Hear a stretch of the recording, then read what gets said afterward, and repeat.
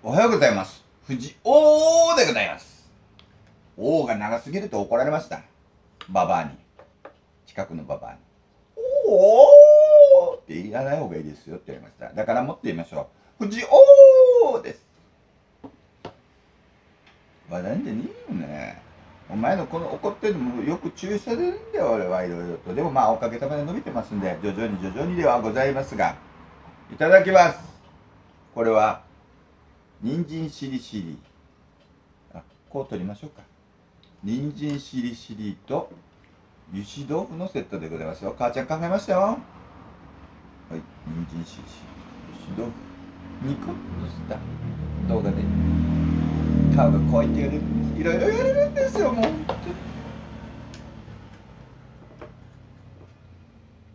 昨日もよく言われました。昨日もいろんな人に言われました。見てない割には、賢人も突っ込んでくるんですよね。なんか、Facebook やったらいいとか、いろいろ。あの人のおかげで伸びたのか、その人のおかげで伸びたのねえ、結構伸びたね。その人が来て、紹介してくれたんですかね。結構伸びましたよ。ありがとうございました。名前は聞いてます。その人の Facebook も見てください。あとで調べておきます。インスタグラムわかんないんだよな。私は、Facebook とか TikTok じゃなくて、LINE とか、昨日も言われたんですよね。LINE 交換しましょうって、高校生にしてよ。言われたんです。まあ、すごいですよ、私は。男にですよ。おじさん好きそうな男に。多分、あの人は僕のことが好きなんですかね。で、できないって言ってる。できないんです。本当にできないですよ。言っときますよ。電話もできないんですよ。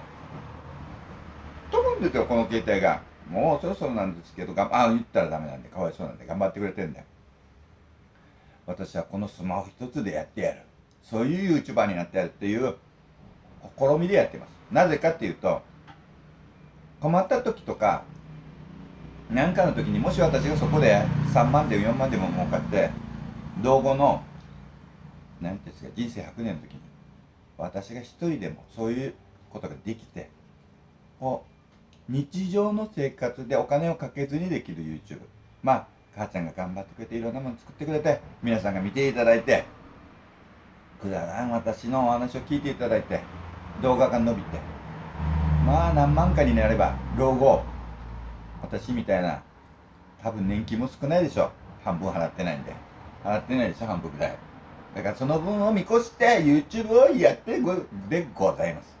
だからもしよかったら私の YouTube を見続けて、私報告しますので、なんならその、70以上ぐらいの方、私が往診しますので、この食べる YouTube。まだですよ。今はできますよ。自分ができてないから。その時に、あえて簡単に、私はテロップも入れてないし、簡単にできるように作ってるんですよ。こういう。YouTube っていうのは、クオリティを高めれば高められるんですよ。その人たちはどんどんそこへ行けばいい。私が以前からお話ししてるのは、YouTube っていうのは個々のものなんで、一人一人のもの、カメラ会社じゃないんで、こういう私がやってるのは。自分の、このブログみたいなのもお出しして見ていただく。なんでお前が真剣に聞いてんだよ。いつも聞いてることだろ。冷めるって、ハエが飛んでる。冷めるか熱いの見せろって言っただけ。話してんじゃん。これはいいじゃん、ショート動画で終わったんだから。ほんま、これを見せろって言っただけ。自分が作ってるやつ。はい、そうらしいです。熱いのを食べろって言ってんの。熱い表情で。この皮がいいってこと。お前のつまらんくだらない話をするよりも、こんなのを食べろって言ってんの。だけど今説明じゃん。なんかその、なんで見ていただけるかって。だから、あれ言ったじゃないですか、こうホームレス。ホームレスが立ち上げていく。ホームレスがお金持ちになる。お金持ちになったら面白くなくなるじゃないですか、ホームレスも。ホームレスの時だから面白い。だから私も貧乏な私が、このガラケーで、一つでガラケーじゃないです。スマホのアンドロイドのこういうとこ笑うんだよな、ガラケーって言ったら。間違えたんただの。こういう、皆さん嬉しいんですか？ガラケーって間違えただけで。この人めっちゃ喜んでますよ。あ、説明しろって。これは人参を卵で溶きました、母ちゃんが。いつもの人参しりしりじゃ。だから一品の人参しりしりでも卵で閉じたり、これにキムチを入れたり、いろいろできるんです。アイテム変えようと思えば。そこへタコライスとか言うのはダメですよ。これにチーズとコンビニしてみましょう。タコライス風人参しりしり作ればいいんですよ。考えればいいんですよ。いちいち真似ばっかりしない。ここにレタス入れて敷けばいいんですよ。いろいろ考える食は。それを YouTube に上げていく。そして見ていただく。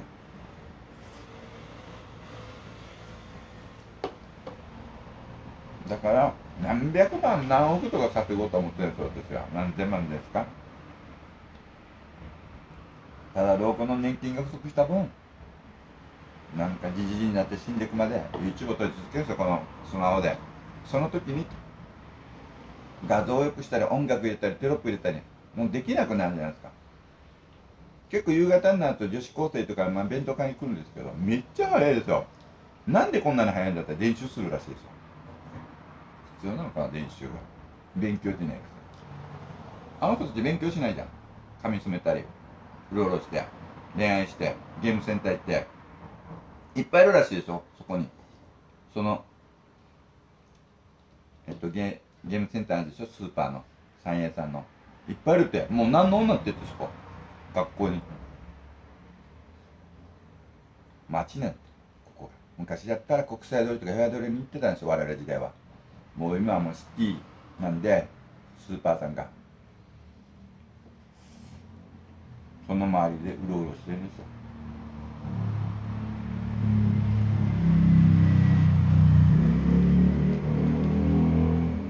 だからそういう動画を撮り続けて見ていただけないかなって。だからクオリティを上げたりっていうのはもう若い人たちがやるべきだよ。私みたいにジジイはジジイ YouTuber を増やしていく。ババアでもいいですよ。じいじとかババアでもいいですよ。お父さんお母さんでもいいです。おじいちゃんおばあさんでもいいです。年配の人が年金が不足してなんか2、3万稼ごうとするときにいいんじゃないかなと思って立ち上げてます。だからテロップもやん。なんかお前何者かクオリティが低いとか言いますけども、いいんですよ。目的があってやってますから。と言いながら金があればパソコンってバンバンやってると思うんですよ。僕本当はそっちは好きなんですよ。できないからやってないだけです。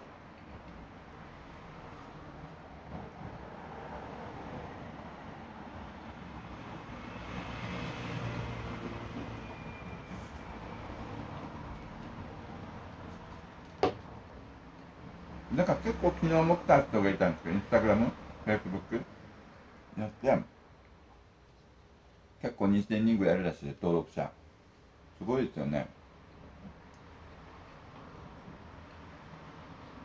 だからそうやって携わってると、それをもう YouTube に移すだけなんで、何もやってないよりはその人たちのが、時期にあれなんですかね、そういうとこも収益とかできるんですかね。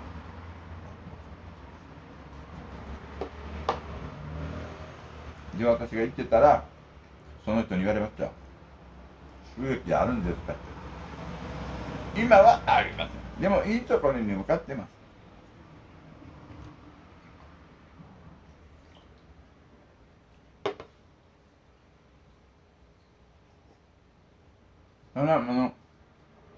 車とかキャンプとかバイクとか外食とか車でいろいろ行って取ってきて旅行系とかあれも好きなんですけどね、お金があれば。お金かかるじゃないですか。これかからないじゃないですか、あんまり。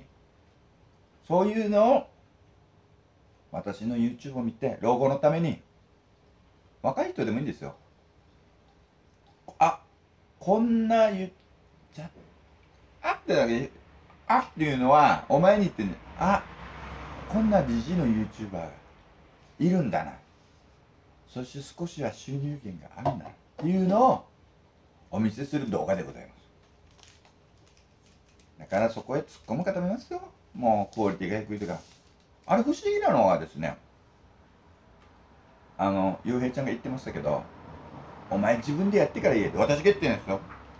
まあ、ゆうへいさんはもう5万人と6万人って力を借りて言いますけども、自分が YouTube やってから言えって言ってました。私は言ってません。私は見ていただいて、その人たちが偉いと思ってます。見てくれる人たちが。金があって見て、私は金がないから一生懸命頑張ってるんで。偉いです。だから、言ったんで、その言葉をお借りしてお話しすると、お前何者かっていうツッコミしてくれるんですよ。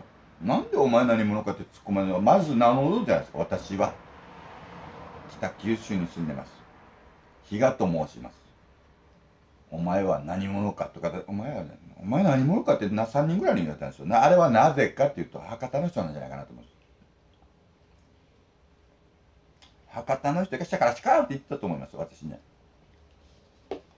僕は鹿児島とか九州とか福岡とか大好きですよ。母ちゃんも住んでましたからね、田舎の方にね。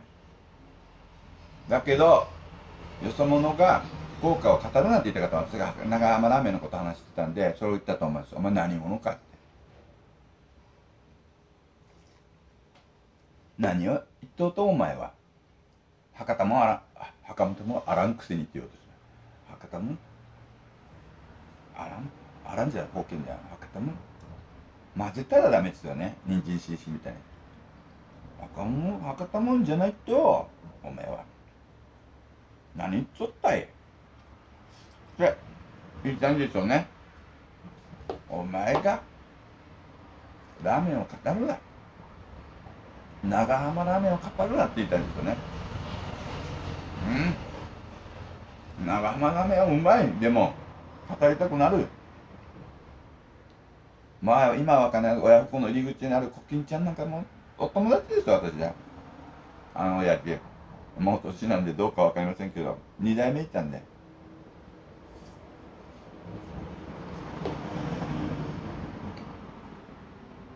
ラーメン屋さん結構売ってるよね。一平ラーメンとかね。近くの一平だった。のりっちラーメンだった。のりっちは鹿児島。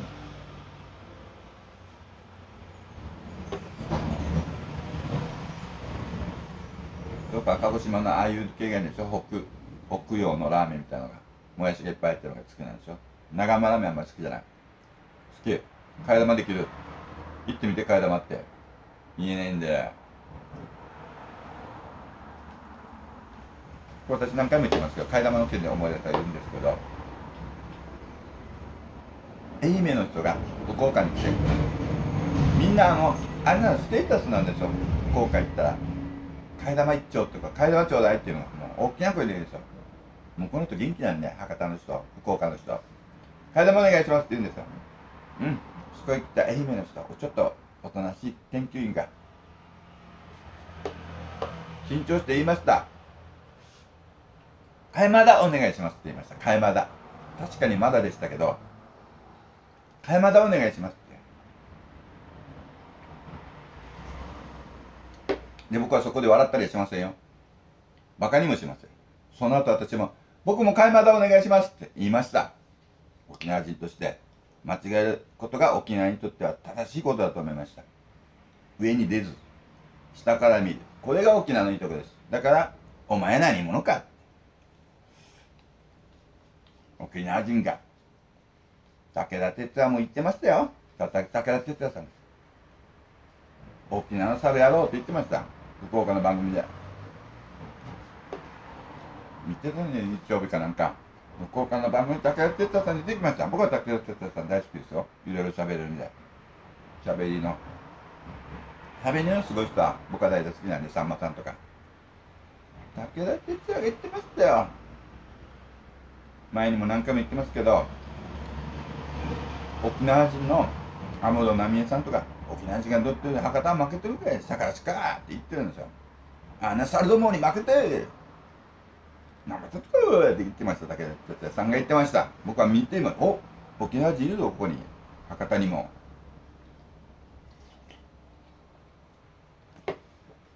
猿は余計だろうって思いましたけども、まあ人間はみんな変人なんで、あの人は変人なんでもうぼーっとしてその話を永遠に繰り返すなんて、ぼーっとして寝たいんか。土曜日でお前弁当作れ。これうまいよ。人参シリシリの卵とじ親子丼、人参、これは人参シリシリなんで、キャラットヒップって名前にしましょう。ヒップはダメですか？母ちゃん怒るんですよ。ケツばっかり見てて。キャラットヒップシリシリ。食べ物にケツはダメ。うん。あれは何ですかね、おけつにベルトっていう人がいると、なんか面白いことやってる人がいるんですよ、いつも。紙でいろいろ作って、恐竜とか。あの人が作ってるんですかね、あの歌。僕一回それ使ったら怒られましたよ、誰か。あの人の、パクらないでくださいって。もうじじいになるとですね、いろんな歌、もちろんなと思ったらみんな使いたくなるんですよ。わからないで使うんですよ。まああれはいいんじゃないですか、取れるから。著作権の侵害じゃないんじゃないですか。ダメならもう取れないんで、そこから取れるんで、おけつにベルトって使ったんですよ。そしたらそこに入りました、クレームが。あの人は人間マニアさんの歌なんでやめてくださいって言ってたんです。あの人の歌なのか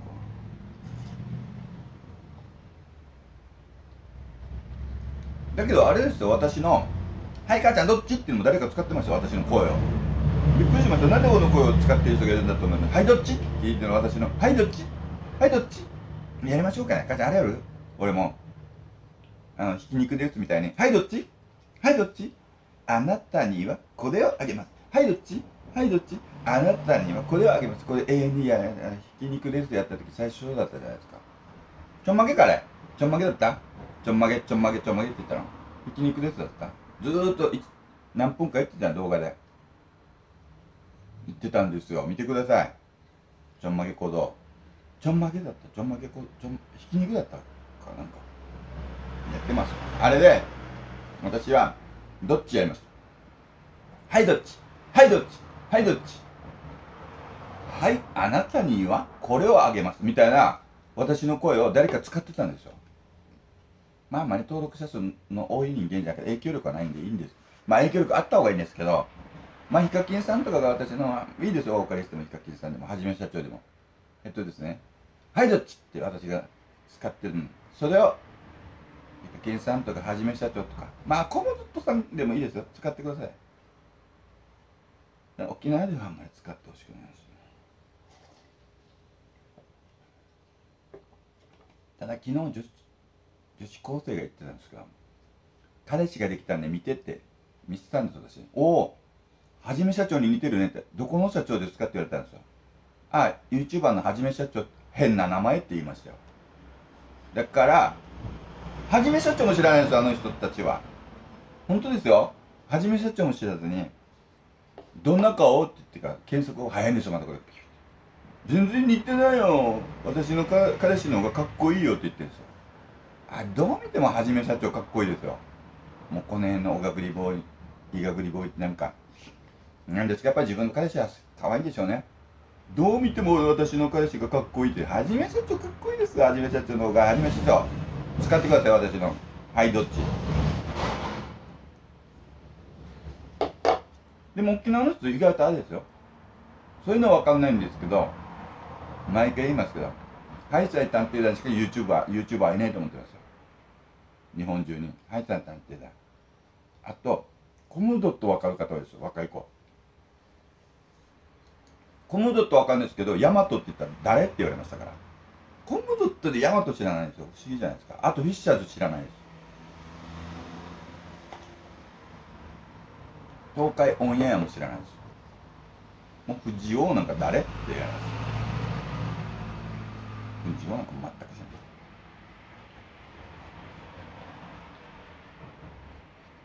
とにかく沖縄の人はあんまり YouTube 見てないと思います。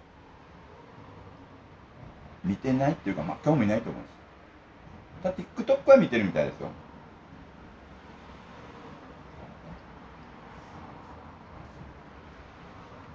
TikTok って言ってもなんか何を見てるのか分かんない。 TikTok も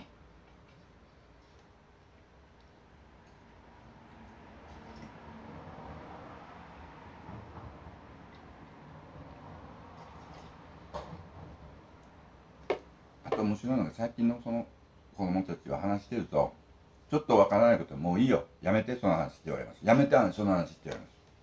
でもやりますよ、私はずっと。この人もそう。やめてその話って言われます。3回ぐらい聞かないと、この人も1回で終わるね。僕は5回ぐらい言うからね、同じことね。高校生にもよく言われます。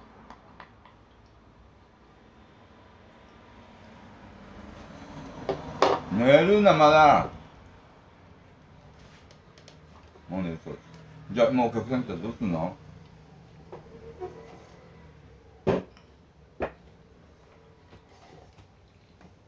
これで全部お豆腐なんですけど、めっちゃうまい。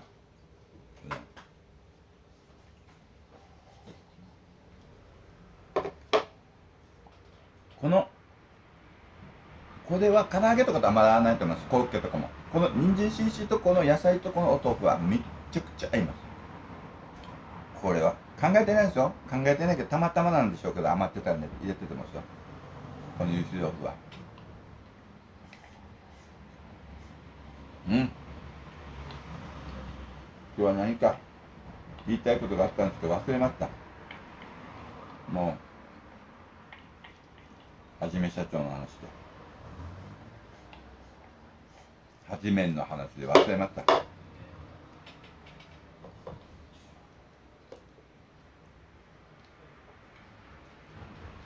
面白い話があったんですけど忘れました。今日メモってるんで、また後でお話します。今日はまた長く、あ、やべっ、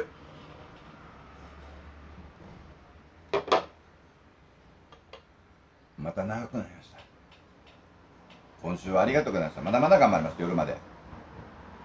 で、これまた最後に食べますんで、一旦ごちそうさまです。長くなりまして、また見ていただけて。さようなら、ありがとうございました。ぐるぐるぐるぐるぐる。